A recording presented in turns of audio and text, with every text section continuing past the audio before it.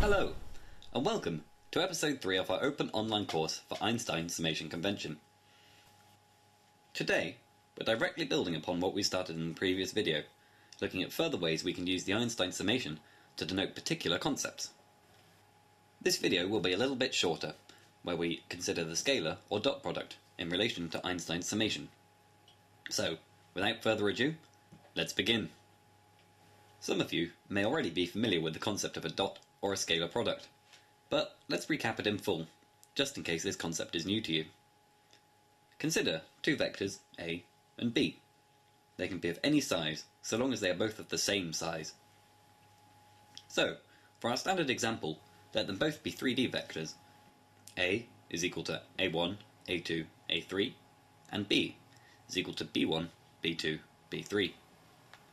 What if we applied an operation to these two vectors where we multiply together the corresponding element of each vector and add together each product? So that sounds a bit confusing in words, but let's have a look at it this way, with this denoting a dot product. So A dot B is equal to A1, A2, A3 dot B1, B2, B3, which is then equal to A1, B1 plus A2, B2 plus A3, B3. So multiplying the top numbers and adding it with multiplying the middle numbers, and then adding that to multiplying the bottom numbers to give you the whole result there on the right hand side. We can easily write this using sigma notation. If you're unfamiliar with sigma notation, don't worry, it won't be necessary to understand it for this course. A1, B1 plus A2, B2 plus A3, B3 is equal to sigma from the sum of I equals 1 to 3, AI, BI. As you can see, this part looks exactly like a pair of tensors multiplied together. Einstein's summation convention states that we can omit the sigma and retain the AI, BI. So, in Einstein's summation convention, we have A1, B1 plus A2, B2 plus A3, B3 is equal to AI, BI. The most important thing to note about AI, BI is that it is a scalar. Can you understand how we started with a first-order tensor, or a vector, and turned it into a scalar? Consider what we're doing to each element of the vector in your explanation. This fills a gap in our notation from the previous episode. We now know that if an index appears twice in a term, then we apply the dot product for that term. There are two basic cases for this. 1. When we have two distinct tensors, AI, BI. As we've already seen, this equals A1, B1 plus A2, B2 plus A3, B3. And the other case is when we have one distinct tensor, for example, AII. This might be slightly less obvious, but AII still results in three components. These components are AII is equal to A11, A22, and A33.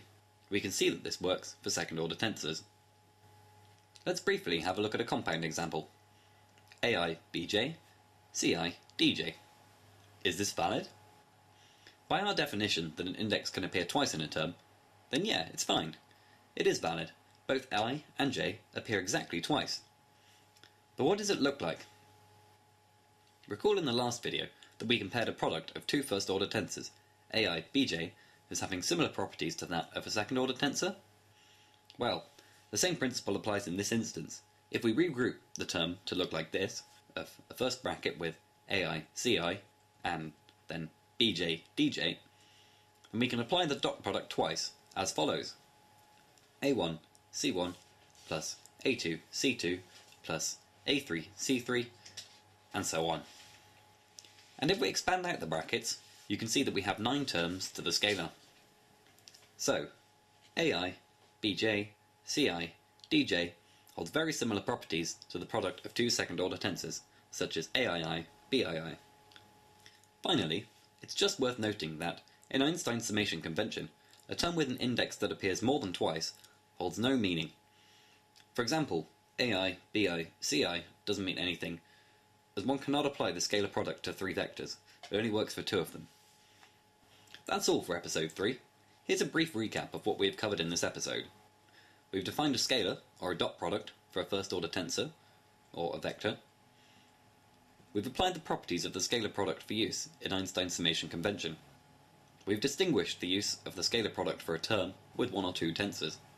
We've applied compound scalar products to terms with multiple pairs of indices in them. We've further outlined the similarity and properties of terms with different products of tensors and tensor orders. And we've also outlined further situations where equations do not make sense in summation convention. If you're having any trouble answering any of these questions, don't be afraid to have another look over this video or have a look at our course notes for the episode. We also encourage you to have a go at some of the questions related to this video so you can practice with what you've learnt. Good luck, and we hope to see you all next time.